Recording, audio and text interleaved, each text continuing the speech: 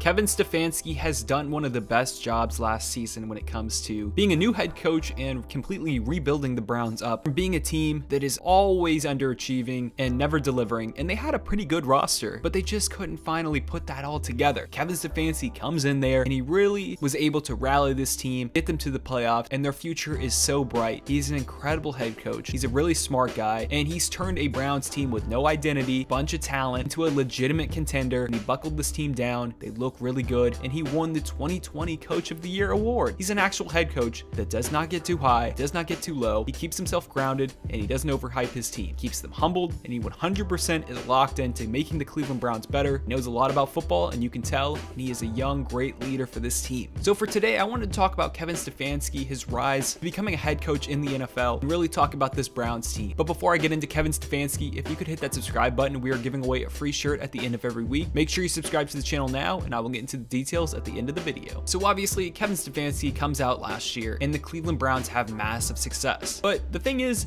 not many people really know who Kevin Stefanski is. It's actually pretty simple to track down his history. Coach Stefanski is from Philadelphia, and he played football at Penn. Yes, Kevin Stefanski is an Ivy League guy, and played defensive back there actually on their football team. So obviously, he's a pretty smart guy. And then he coached a year there at Penn in 2005 before finally getting his first opportunity in the NFL. In 2006, he joined the Vikings, and Kevin Stefanski coached his entire NFL career with the Minnesota Vikings. From 2006 to 2019, Kevin Stefanski moved within the organization, becoming just a coach's assistant, to then becoming a tight ends coach, a running backs coach, quarterbacks coach, then an interim offensive coordinator, and then finally getting the full-time offensive coordinator job. The head coaches that he worked with were Brad Childress, Leslie Frazier, and then obviously Mike Zimmer. Now, most notably, why Kevin Stefanski's career took off, well, it was because of Gary Kubiak. In 2019, he learned how to perfect the play-action run game that Gary Kubiak was great at coaching. He was a master at it. Vikings offense really excelled with Dalvin Cook just completely turning it on.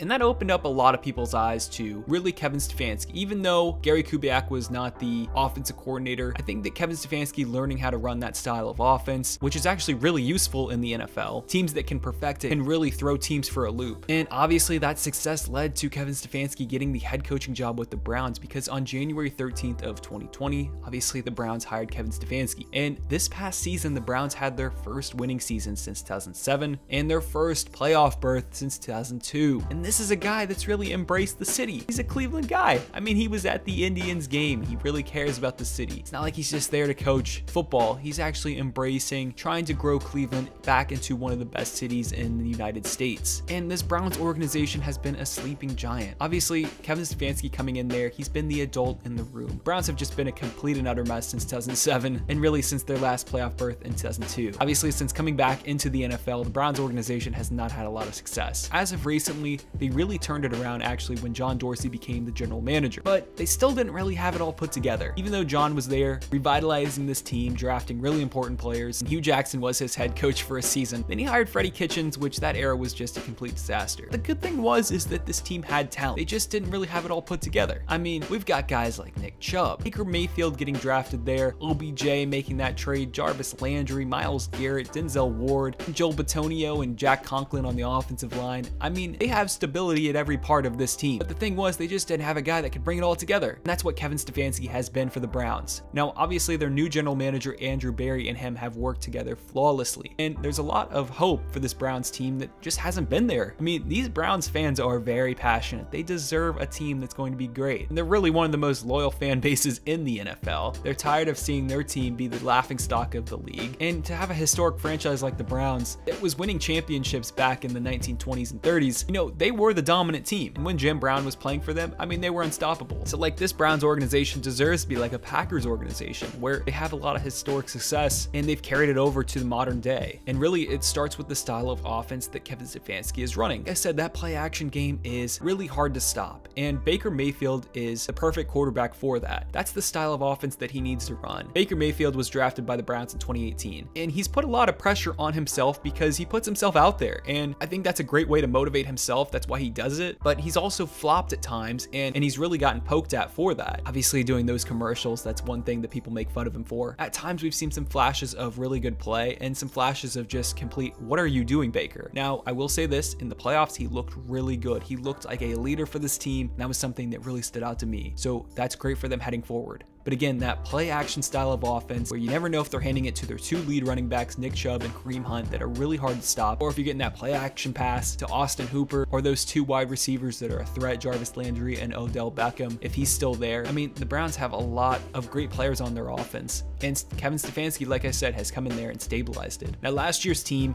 they excelled. They went 11-5 and they made the playoffs. Now, for Coach Stefanski, beating the Steelers was hard for him because he had to sit out that game because he tested positive with COVID. So that really sucked for him. Now, the great thing was he came back in their next game versus the Chiefs. And if that ball didn't go out of the back of the end zone, the Browns legitimately could have made the Super Bowl. Beating the Bills would have just been insane. Those would have been two fan bases that really deserved that moment. But you know what? That loss doesn't define the Browns season. You know, those new retro uniforms, they look fantastic on this team, gone back to their roots, and there's just so much hope and optimism heading into next year. They have a really bright future, and Kevin Stefanski is a huge reason for that. You know, people like to talk about the Sean McVays, the Kyle Shanahans, the Matt LaFleurs, those young guys, a part of their own coaching tree. But I also believe Kevin Stefanski kind of belongs in that group. I mean, he's only 38, Kyle Shanahan's 41, Matt LaFleur's 41. I mean, really the only young one in that group is Sean McVay. So like, Kevin Stefanski legitimately is one of the best young coaches in the National Football League. And he's a leader. He seems like a seasoned pro, and he's done a great job bringing this Browns team together. Obviously, this was a team that could just never seem to bring it all together. And Kevin Stefanski doing that, I mean, that just goes to show what type of coach he is. He didn't get a Hall of Fame quarterback. He didn't grow up with his dad being a Hall of Fame coach or his grandpa being a Hall of Fame guy that worked with the 49ers. Like, Kevin Stefanski kind of had to come up with his own roots, and he didn't have that type of coaching influence that a lot of the young great coaches have in the league. So huge props to him. He's done a fantastic job. The Browns are going to be contender for the long time to come, and he really is one of the best coaches in the league. Let me know what you guys think about Kevin Stefanski, and if you're a Browns fan, let me know what you guys think about your team heading into the future. Do you think you guys are going to be competing for Super Bowls? Yes, that's finally something that we can actually say without joking about. It's a legitimate thing. The Browns definitely are a Super Bowl contender. But before the video ends, again, if you haven't already, hit that subscribe button. I'll be giving away a free shirt of your team to one subscriber at the end of every week. Make sure you're subscribed with notifications on, and most importantly, comment down below. The winner will be randomly selected, and the best way to increase your chances of winning, to comment on more videos since it's completely random, and hit the notification bell for more uploads. You can follow me on Twitter for live updates on everything happening in the sports world. Thank you for checking out my channel. I will see you in the next video.